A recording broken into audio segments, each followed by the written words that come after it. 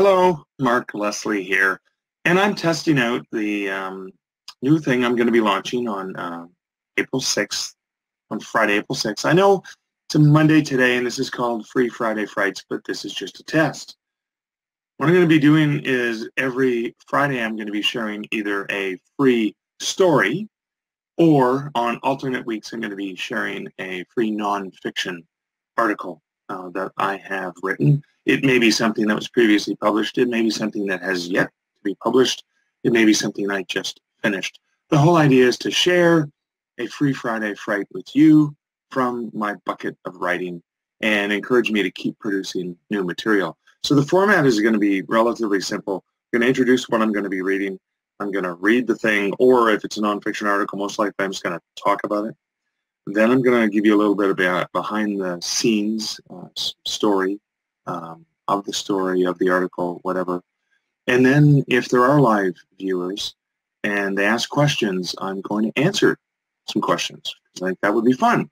So in the interest of just testing out this entire process, I thought I'd start off with the reading. So what I'm going to do is I'm going to read the poem, The Sound of One Man Screaming, which is relatively short, just so we can get through the whole process and understand it all. It's kind of fun, isn't it? The sound of one man screaming. A pen is lifted from a cup that waits patiently on the edge of the desk. Sometimes in haste, sometimes with measured care. The pen is lifted, perched between three fingers, and brought down to kiss an empty page.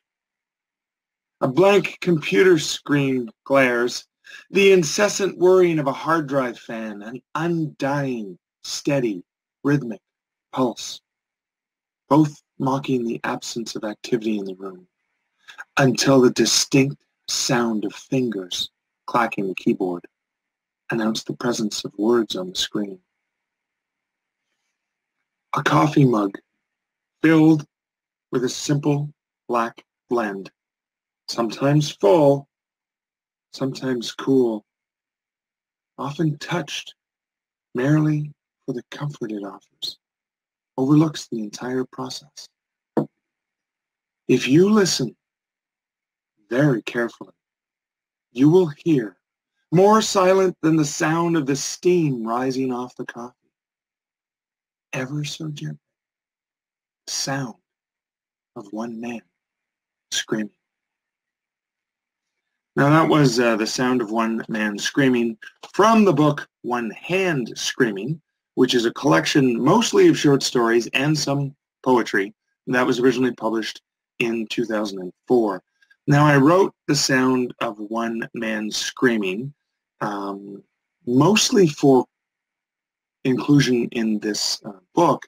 I had been working on it from years earlier, just been a piece of writing I'd been kicking around with. And then when I produced the book, I thought I would finish it off and make sure I included it in the book.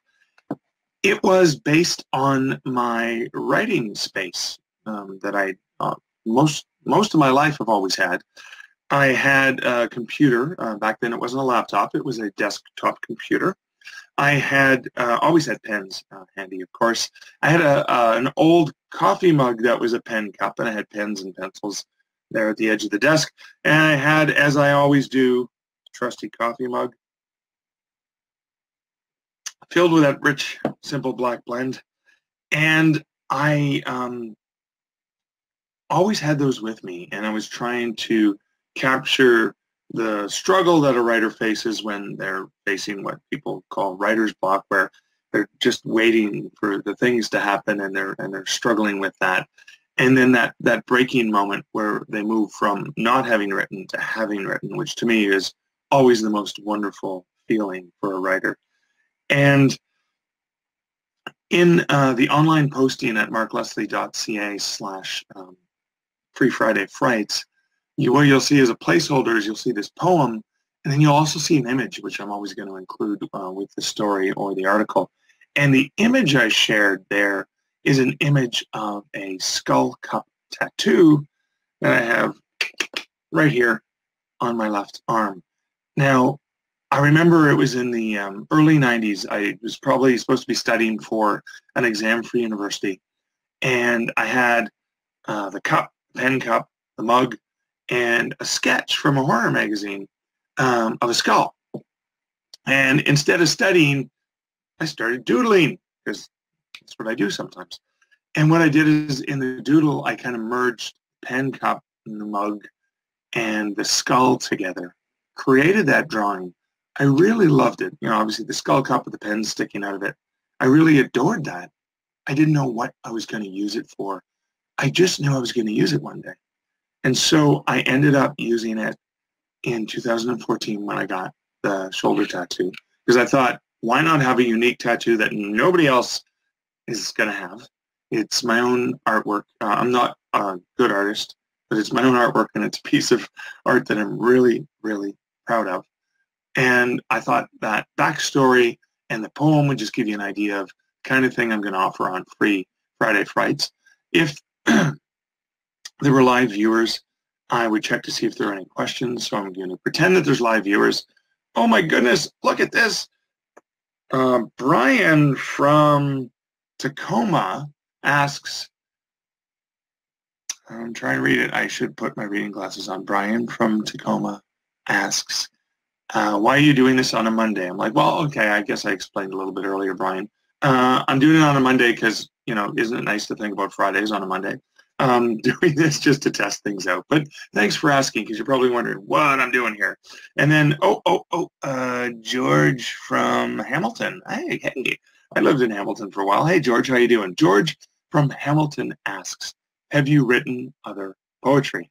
Yeah, George, I actually have written other poetry. I had other poems that appeared in the collection, One Hand Screaming. I've probably written maybe 60, 70 poems, maybe only had half a dozen or so published. I do like poetry. It's just an extra type of writing that I quite enjoy. And Sue Ellen from Washington. Hey, Sue Ellen from Washington. Sue Ellen from Washington asks, what is the first thing that you're going to post when you start on April 6th? Well, it's going to be fiction. That's all I'm going to tell you for now. Thanks for asking, Sue Ellen. You can check out more at markleslie.ca/Free Friday Frights. You can check that out, where for 24 hours you're going to be able to read text of the story. If you want to have me read it to you, whether that's painful or a good experience, you can check that out on my Facebook author page. Other than that, thanks for checking this out, and have a